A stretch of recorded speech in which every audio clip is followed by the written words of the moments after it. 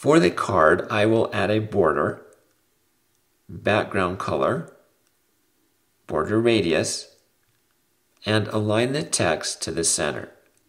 For the town name, which is a heading inside the card, I will change the margin and the color of the text.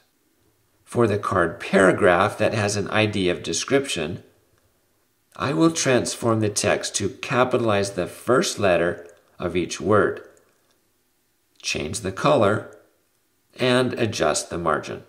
For the card paragraph that has an ID of temperature, I will increase the font size, change the color, and adjust the margin as well.